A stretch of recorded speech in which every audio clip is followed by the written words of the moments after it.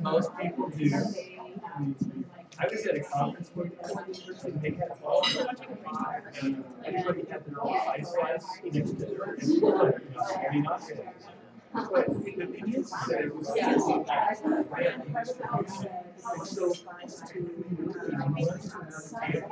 and I swap and then by the time that most people coming in, it's been ugly. And there was an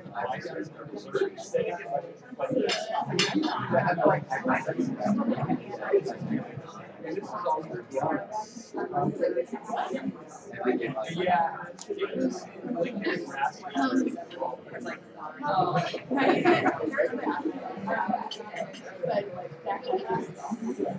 Yeah. Yeah, we're all true. And so we have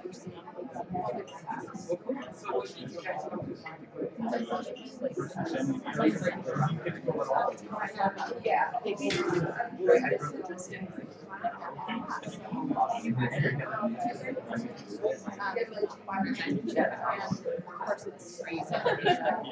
no, I didn't know. I didn't.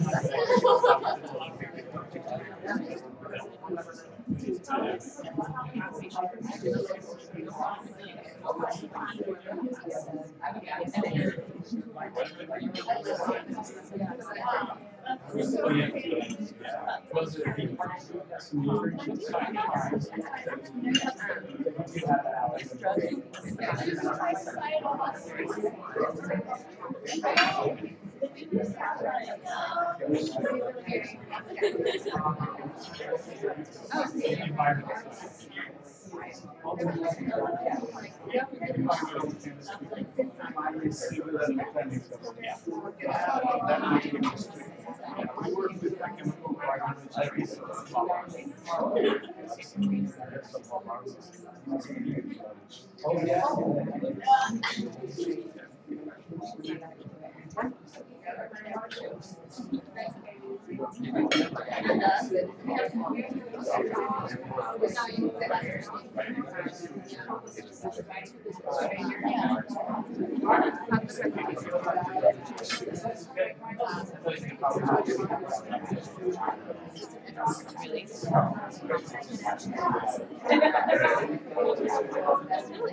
What's your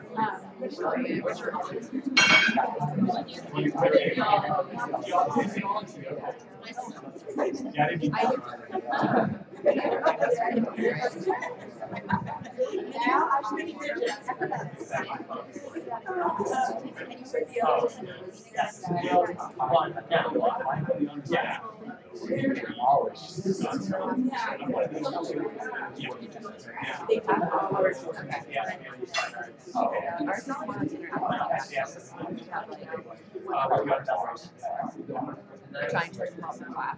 So he never know when you look at stuff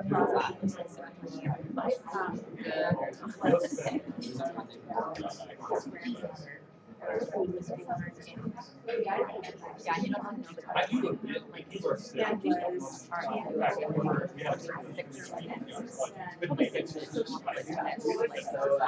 I'm really short, like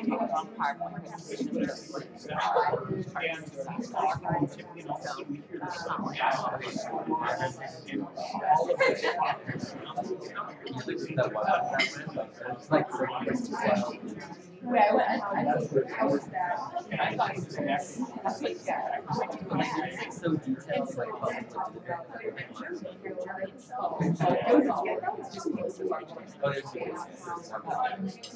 the skill was I like that.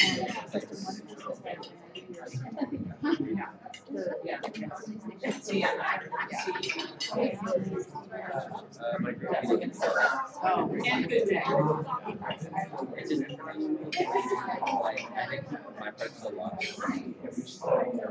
It's a great question. I think everybody is interested in environmental science.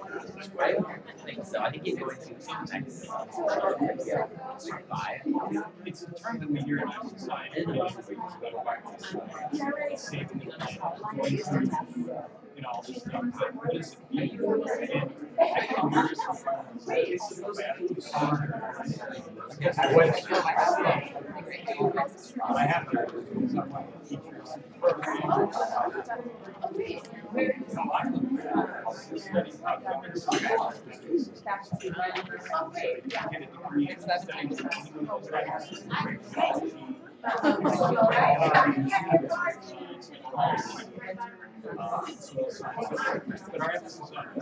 our emphasis on so with environmental Asian.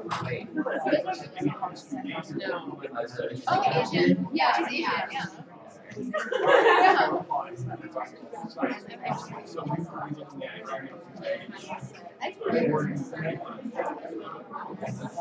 environmental we develop technology.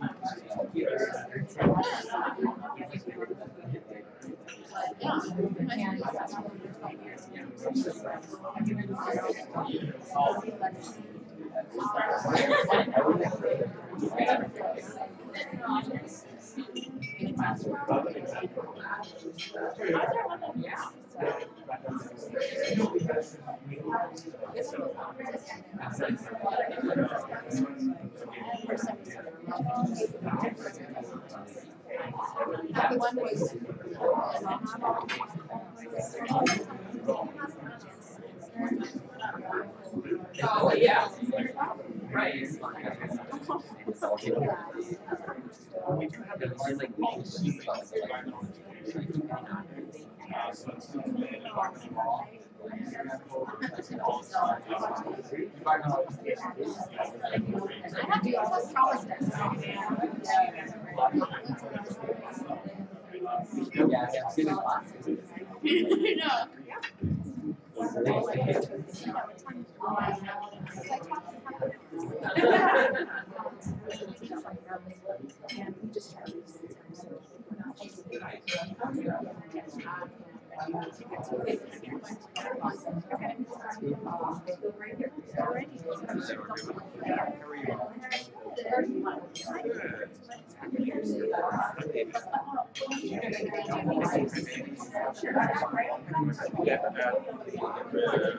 That's right. Everybody comes.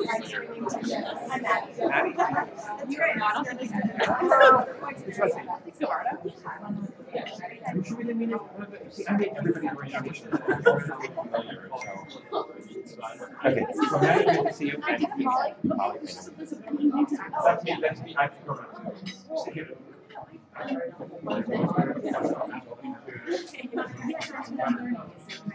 Don't touch my brain.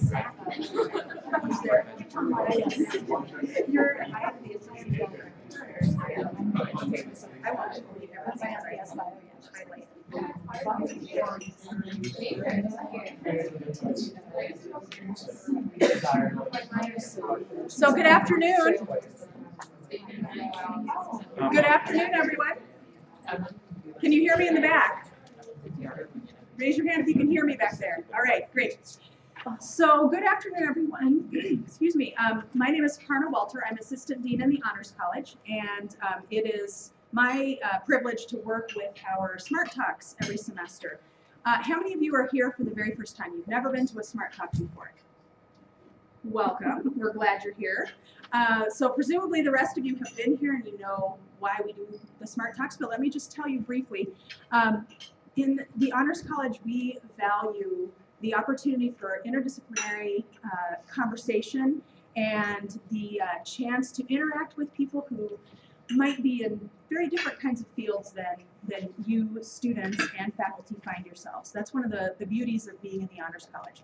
So in the fall, we organize our SmartTalks around the Common Reading theme, and that Common Reading theme is attached to the Common Reading that we hand out to first-year students. So how many of you are first-year students in here? Great. So theoretically, you know, and I'm sure actually you know, that our common reading this year is In the Shadow of the Banyan. And the theme of that book has to do with dealing with adversity, but also having hope in the midst of the challenge of adversity. So we've had some really terrific speakers so far this semester who've talked about a range of ideas that connect to that theme of adversity and hope. And today we are really privileged to have with us Dr. Monica Casper. She is the Associate Dean for Academic Affairs in the College of Social and Behavioral Sciences. She's also a professor of Gender and Women's Studies and has an affiliated faculty status in the School of Sociology and Africana Studies. So she's very well connected on this campus. She has a range of scholarly and teaching interests, and if we had her talk about all of those interests, we could be here a while. She has expertise in lots of different things. She teaches and does research in the areas of gender, race, bodies, health, sexuality, disability, and trauma, and is author and co-author of a number of books and publications. So she's a really interesting and well a person of depth who I'm sure you could have good conversations with about the topic at hand today and about lots of other things. So we are so pleased that she is here to join us today, and so please join me in welcoming her as our speaker today. I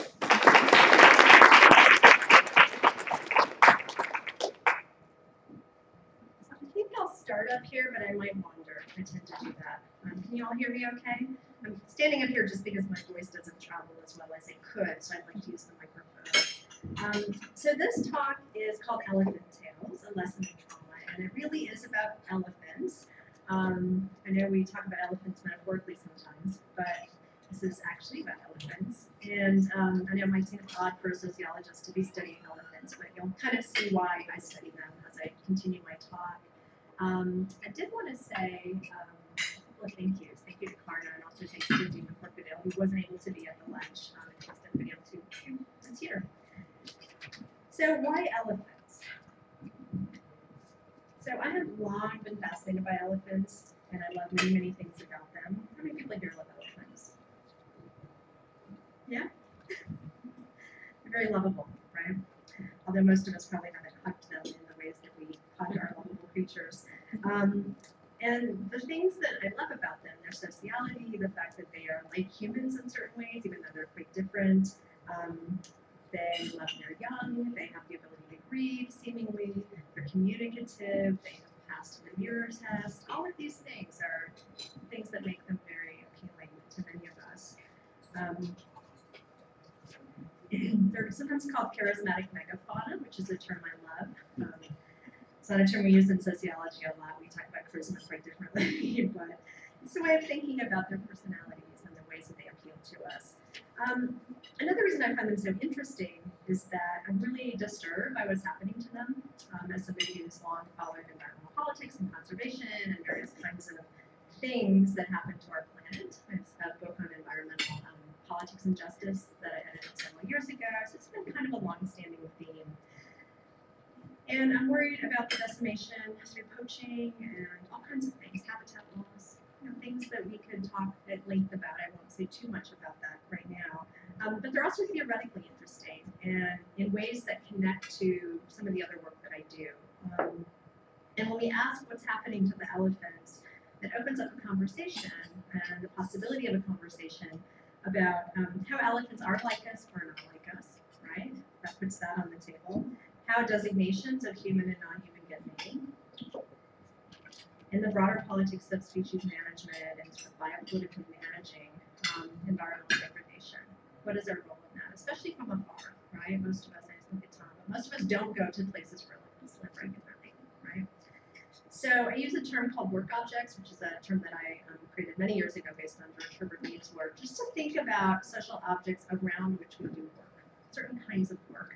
And those objects have meanings for us, and they shape the kinds of work that we do. So elephants for me are intellectual work objects in a way that they're not a work object of sanctuary care or veterinary care or other kinds of work. So I have loved elephants for a long time. I haven't been studying them for a long time. So I'm going to tell you a little bit about the origin story of how I got to the elephants. I teach a course, and and this is where I might be able to, I could use a hand. Is there a tech person in the room? Are you my tech person? Could you just toggle over to the website momentarily for me? So he's going to do that while I'm chatting. I teach a course, critical trauma studies, basically, that I haven't taught here yet. I taught at ASU. I did teach it here. My first year, it was a chaotic year. I did teach it. So I just wanted to pull it up so you can see where to find the syllabi. I put all my syllabi online just because I think they should be accessible to people. They're not private. You're welcome to look at them and use them. So it's the two trauma studies platforms that you can see. And trauma studies as a field is interesting to me for a number of reasons. Interesting history in terms of Holocaust scholarship, other kinds of interruptions in social life. Thank you.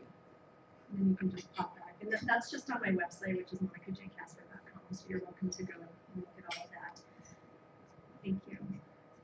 And so we cover a number of things. We cover kind of theoretical and cultural studies of trauma, what trauma is, how we understand trauma, how we think about trauma, how trauma enacts itself in our lives, what gets to count as a trauma, and when we designate something as a trauma, then what is our intervention and our reaction to it, our response to it. And the critical part is thinking about the work that the term trauma does as a kind of diagnosis of social life and harm, right? So a lot of things happen to us, but we don't call everything trauma.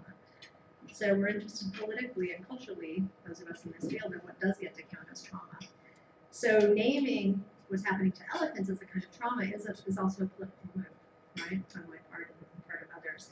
So when I teach this course, one of the things that I do, you can pop back to me, thanks so much, is we talk theory, but then we also talk particular topics. So we cover, as you can imagine, all of the pretty known traumas. We talk about the Holocaust, we talk about genocide, we talk about mass scale traumas. We also talk about intimate traumas, interpersonal or intimate partner violence. We talk about rape, we talk about domestic violence. We talk about militarization of war, right? We talk about traumatic injuries, including brain injury. We talk about PTSD and the history of PTSD. So we cover a lot of things. One of the things that I've been covering in this class is elephants. And there are a couple of reasons why, which I'll sort of lead into. We're facing habitat loss and decimation through poaching and various other kinds of things. They're also, in interesting ways, they've become the kind of poster child, the poster animal, if you will, of human studies of trauma. So even more so than dolphins or dogs or other kinds of, or non-human primates, right? Other kinds of animals that are like us, that are sentient, that are smart, that are social. Elephants have really emerged in the human trauma studies literature as the animal of interest, which was surprising to me. And I thought that was an interesting intellectual question. Like, why is that the case? Why is it elephants? So I started digging around a little bit more. Excuse me. And when I teach the course, I typically teach sort of conceptually and chronologically. So I try to move historically a little bit. And I do a session on lynching in the US South. And then I move into a session on elephants. And you'll see why in just a little bit. So that course, sorry, I went the wrong way. So that course has prompted certain kinds of research questions for me, even though it started as a class many, many years ago. So these are three of the projects that I've been working on. One is on traumatic brain injury. And in that project, I'm collaborating with a number of folks to look at the ways TBI is understood and responded to in the populations of professional athletes and veterans and domestic violence survivors. And what we're looking at are the kinds of investments that we're making in each of those areas. And can anyone guess which area we're making the least amount of investment in? Domestic violence, right? We don't talk about it very much. We're not investing in trying to figure out what is the relationship between violence and TBI. And every clinical study that I pulled up starts with, we don't know enough. We don't know enough. We don't know enough, right? So that's a project. Parental abduction of children is a project that I've been working on with some former students from ASU. This is when parents kidnap their children, right, which happens sometimes. So we're interested in what that experience is like for the children, particularly adult children now who have been kidnapped as children themselves, right? Adults who are now kind of reflecting on that experience. Also, what has happened with shifts in the law. So in the 1970s, there wasn't illegal to kidnap your children, right? The law has really changed the way that other marital law and other kinds of things And we're also interested in why there's very little sociological research on that question. I'm not going to talk about either of those two in any depth today, but I do want to talk about the elephants. So as I was thinking about what it would look like to do a quote study of elephants, I'm an ethnographer. I'm not an animal person per se. I'm not even someone who's coming out of the kind of interdisciplinary field of animal studies, which is a vibrant field, and there's a lot of cool things happening in that field. I don't think that I can go and talk to the elephants. That's not my plan. I would like to go talk to the elephants. If they didn't step on me, that would be really cool. But you know, I don't envision this as an ethnography of elephants, right? But what I am good at studying are humans and the ways that we create community and social meaning around certain kinds of things. So I'm tentatively calling the project Archiving the Elephant and thinking about the ways that we as human beings archive, right, in that sense of keeping a record of, keeping a history of a species that we're losing. And where do we archive them and how do we archive them and what that looks like. So we archive them in photography. You know, I look at the work of Gregory Colbert and others. We archive them in sanctuaries and zoos. We archive them in wildlife preserves. We archive them in, we stuff them sometimes, not so much anymore. We archive them in people's homes when they kill them for tusks, right? We archive them in churches when ivory is used for religious purposes. So that's the project that's emerging. And this is, of all of the projects, this is the one that I spend the least amount of time on because I'm trying to finish a book, but I'm most passionately interested in right now, right? So you're getting to hear some ideas that are not really written anywhere yet. So let's talk a little bit about, keep going back, I'm a Mac person, so this is freaking me out. So just briefly thinking about elephant trauma. The crisis in elephants is increasingly framed as trauma, so I've been tracking media coverage for the last several years about what's been happening to the elephants. And increasingly we see the language of trauma, right? So that's interesting in a number of ways. We've also seen the emergence of trauma as a field. We've seen trauma studies. We've seen the emergence of a kind of traumatized nation discourse post 9/11. So there are interesting things about the ways we understand environmental degradation, habitat loss, species loss as trauma, right? So as I said before, I think that's like a kind of biopolitical question. Like, what does it mean to say it's a trauma? And how are we going to respond to it? Charles Siebert has an interesting piece in the Times where he talks about elephants having PTSD and, quote, cracking up, right? They're cracking up as a species, they're behaving strangely, all these interesting things are happening to them, very disturbing things.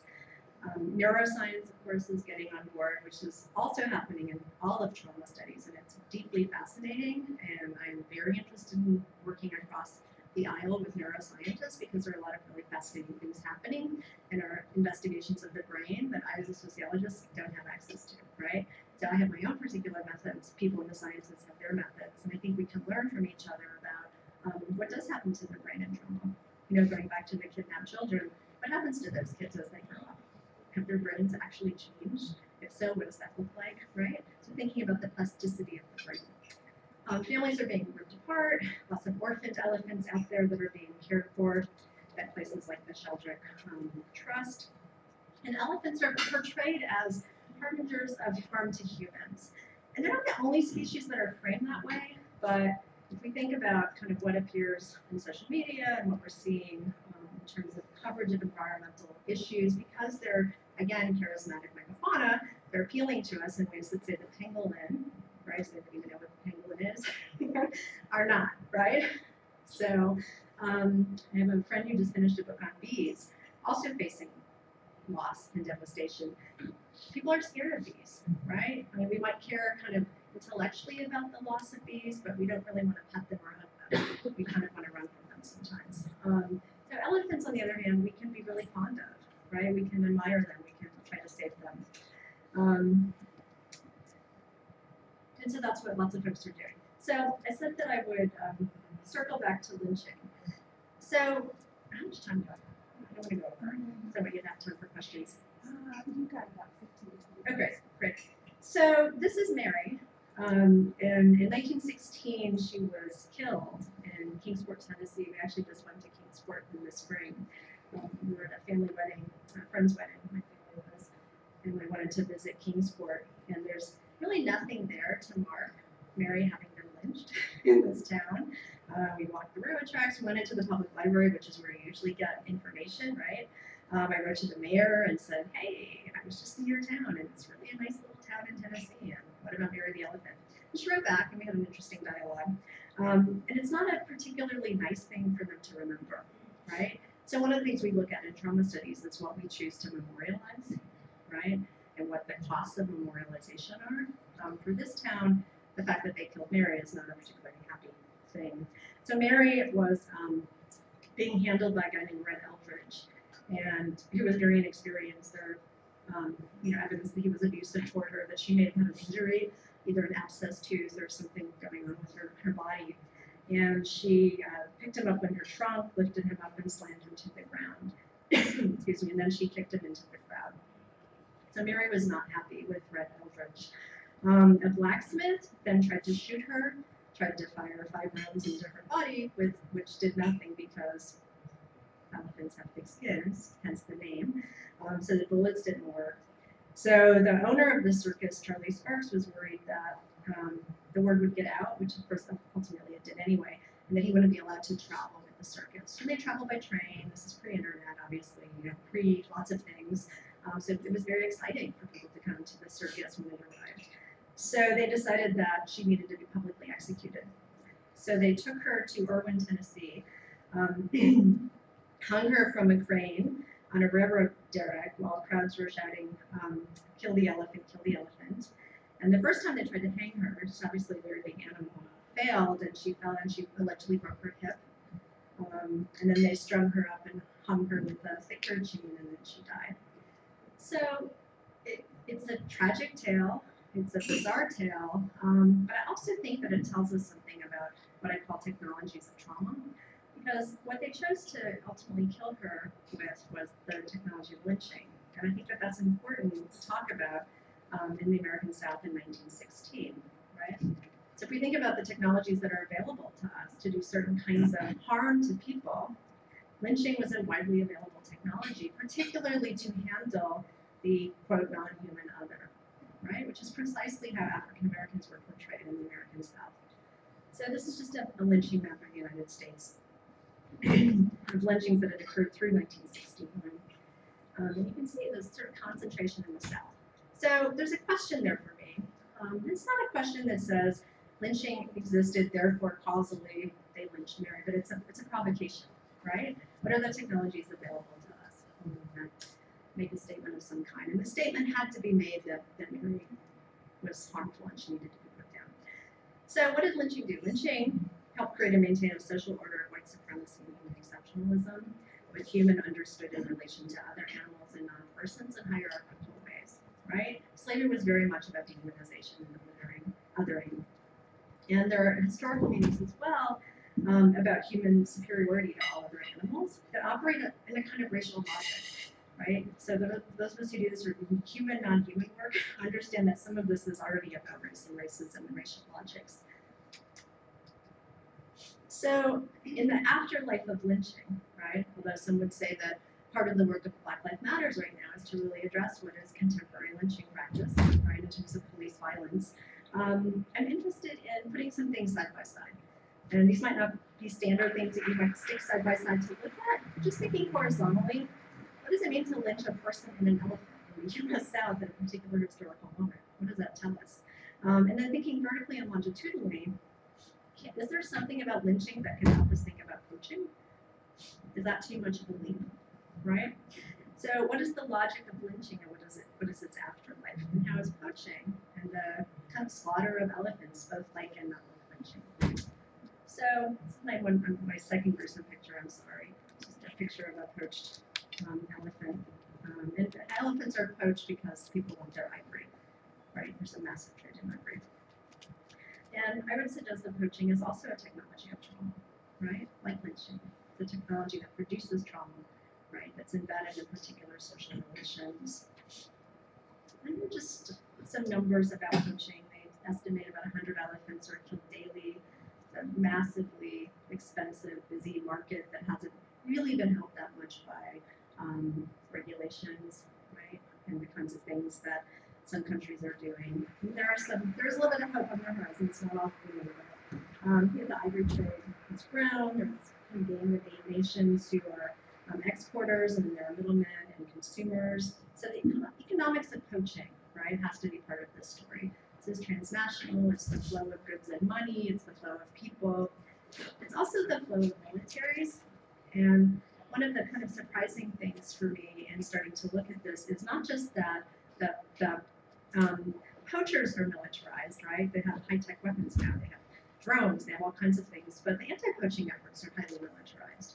So poaching and trying to fix poaching has become this very militarized operation. And as somebody interested in how we invest our resources and where, that's an interesting question too, right? That this has become so militarized. And people put lots of things on my Facebook page all the time. And a recent few actually have been profiling women rangers who are engaged in anti-poaching. And they're sharing it with me because they know I love elephants and this issue, but they also are saying, look, women are making it in this sort of anti-poaching world, right? It's a gender equality thing. And that's kind of interesting too, because they are making it, but, right, in this militarized space, what does that mean? So there's been a lot of ivory seizures and burning of ivory that's happening. So it's kind of an ongoing story. This is not history, right? This is something that we're kind of in the middle of. And when you study a project that you're in the middle of, the statistics change regularly.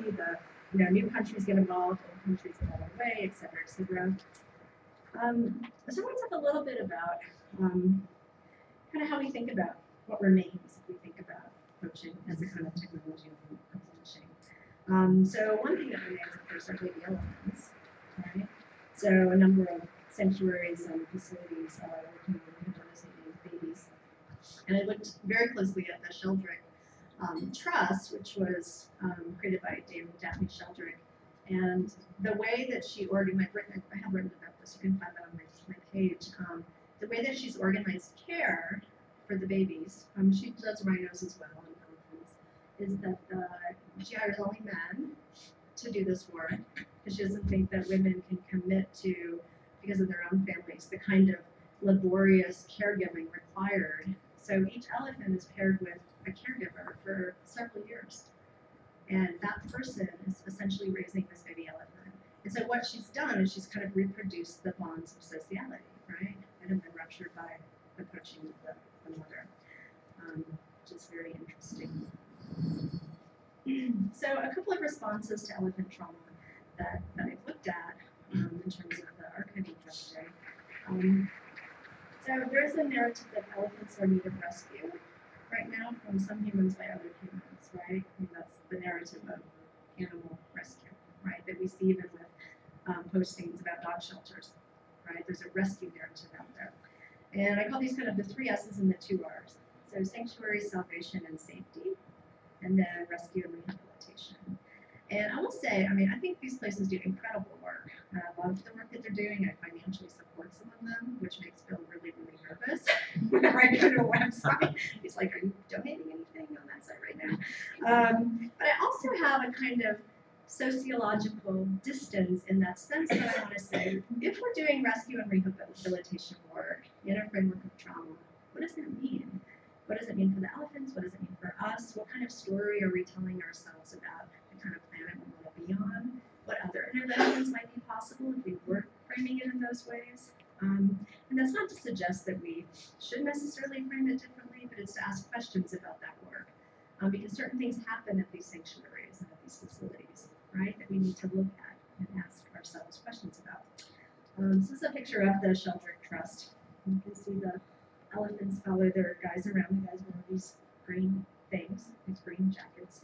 It's very touching. I'm deeply touched by these all the time, and I want to go desperately and visit them. But I also have questions about gender and race and our investments in certain parts of the world, right? So those things are part of the story as well.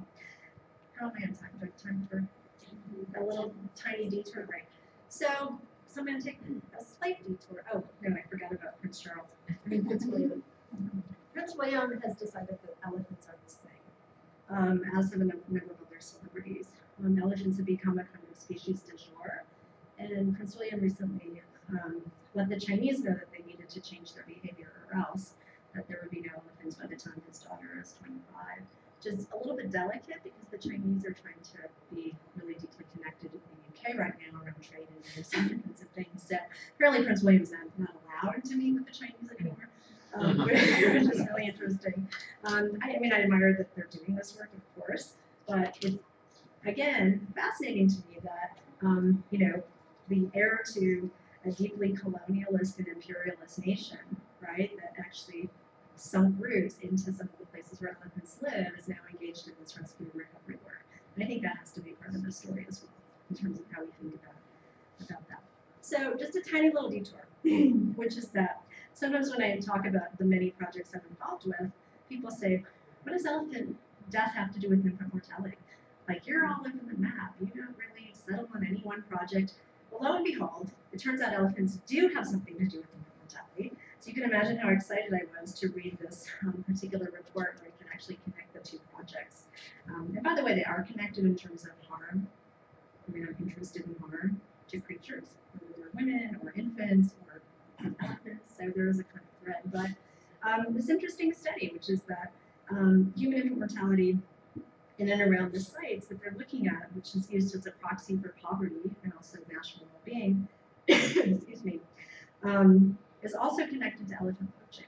And this shouldn't surprise us, right? Because putting aside the kind of high-tech, wealthy folks behind some of the poaching, the men and women on the ground who are engaged in it are people who simply would like to make some money, right, for their families in areas of economic deprivation, where, of course, infant mortality is probably quite high. So there is a little bit of a connection there.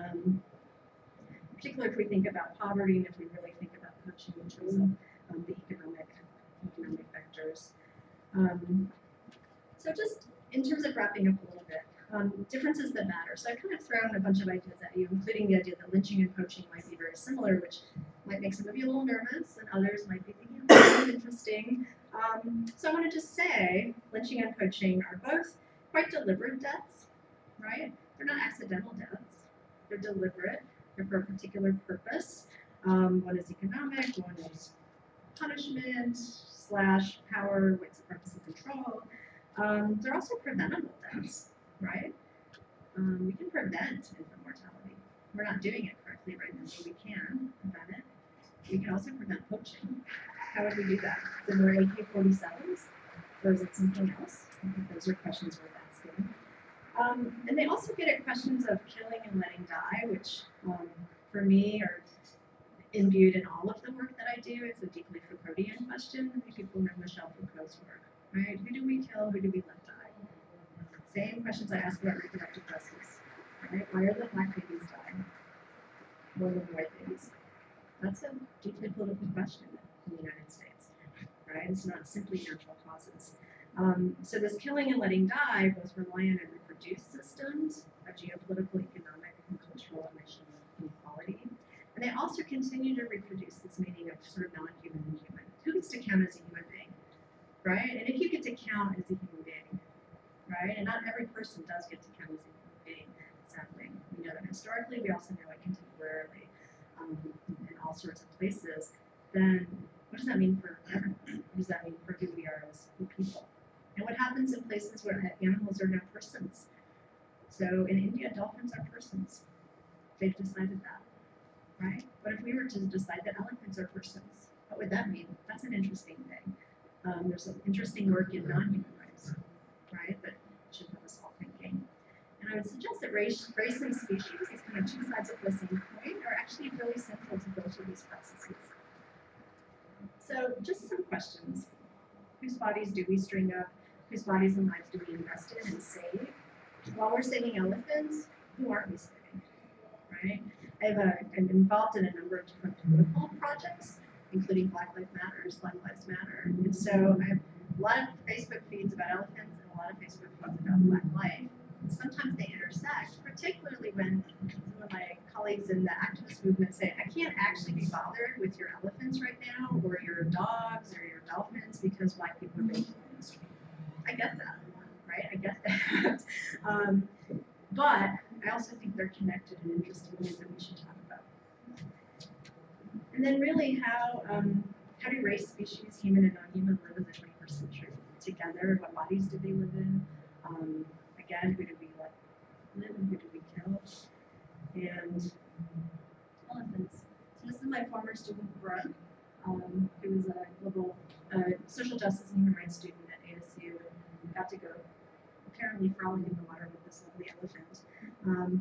That is me in the airport in, I believe, Amsterdam, and they have the Elephants on Parade exhibit. I don't know if y'all know about that, but there's a website, Elephants on Parade. They have new elephants that they make, or little tchotchkes that you can buy, and I have a couple in my house. Again, Bill gets very nervous when I go to that website, but they donate proceeds.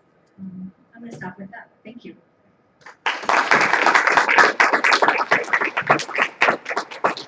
So we have time for questions that have come up for you as you've been listening to Dr. Casper. So go ahead.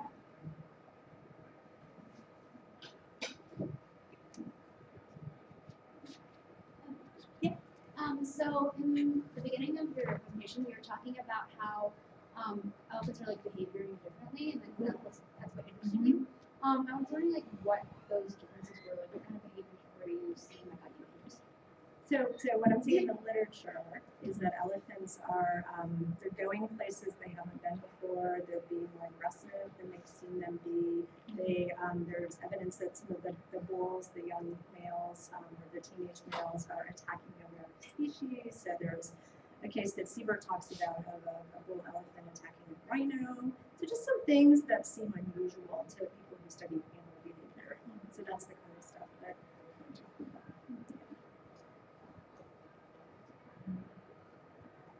I was just curious if you had any thoughts on why the demand for ivory on fox. Mine's gone up. So, ivory. So, there are a lot of wealthy Chinese who are buying ivory, so that's a problem. It's a problem that's being addressed inside the country and outside the country in different ways.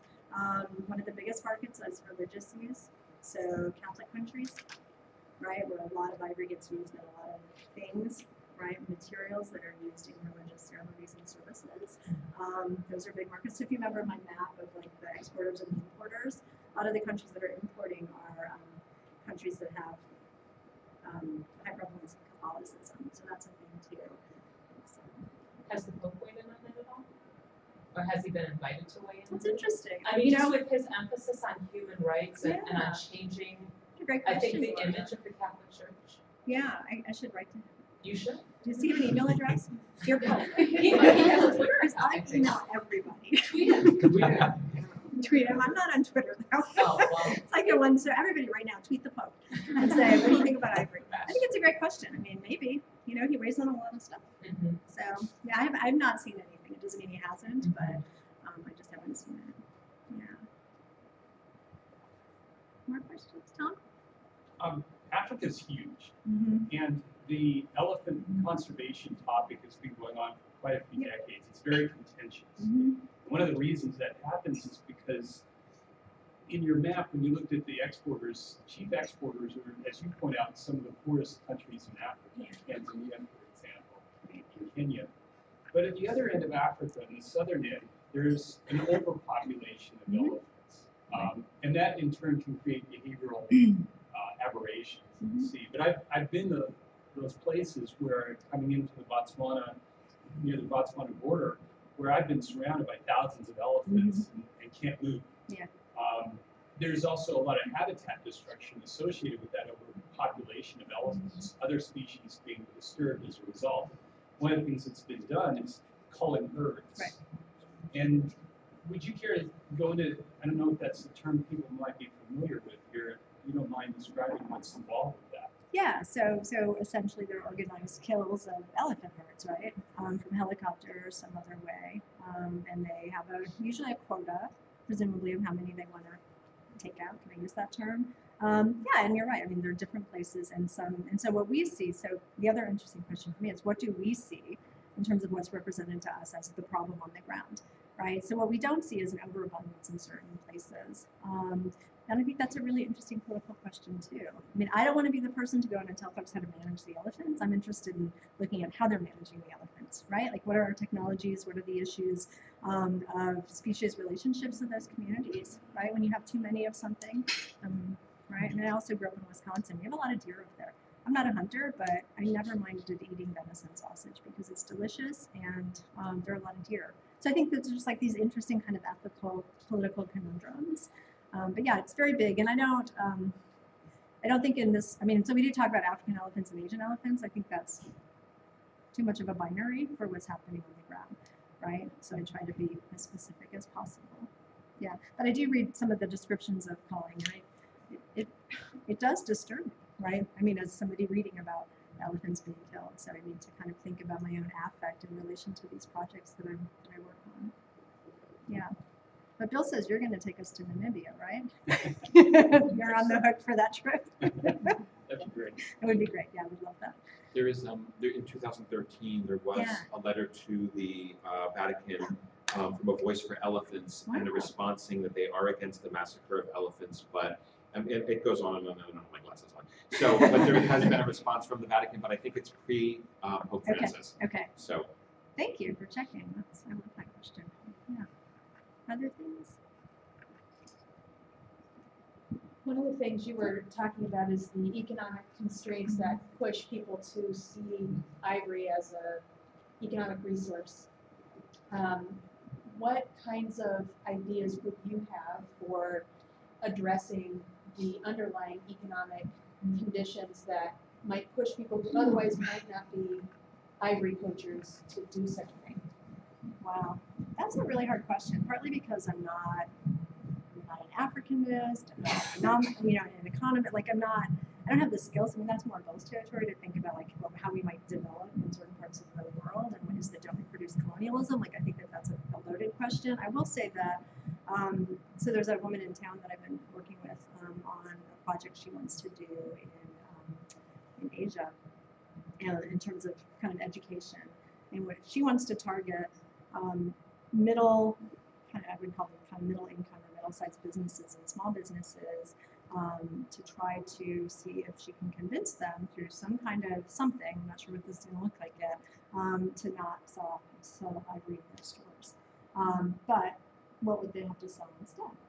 So she's thinking about, and she has an MBA, she's thinking about, like how to provide something that would be lucrative for them to have buy-in. I think that's interesting. And when she and I talk, I mean, I'm very pragmatic. I'm from Chicago. I come from a sociological tradition of what we call pragmatism, American pragmatism. So I'm a pragmatic person. I have a lot of pie-in-the-sky ideologies, but at base, like I'm about workable solutions, right?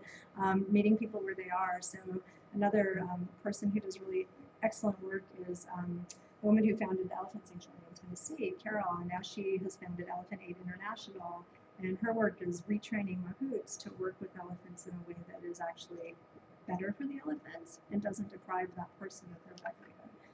Those are smart things to me, right? Like you're not going in and saying, Americans to the rescue, we're gonna like pet all the elephants and take them to the US and we're gonna, that's not gonna work, right?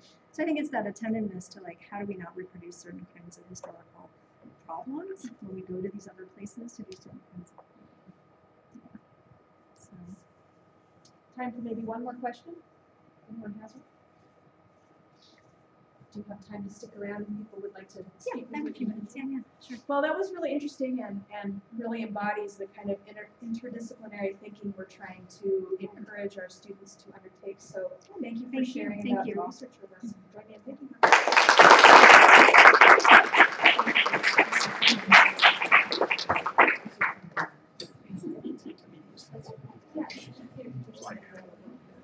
Yes. Good stuff.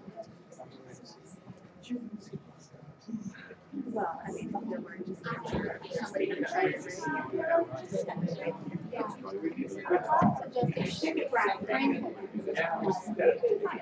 Okay. Thanks for coming.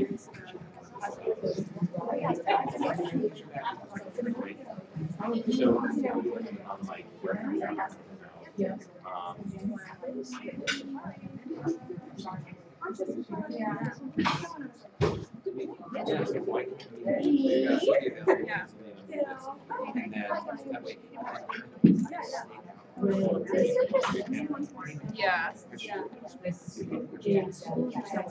And then when credit was like 2 Yeah, okay, I was thinking scholars, but those are. And I These see it. are the donors.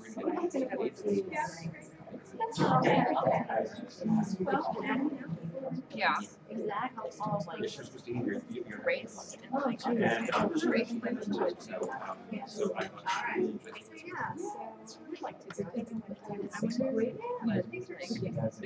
it's at least we're doing it on next year, so.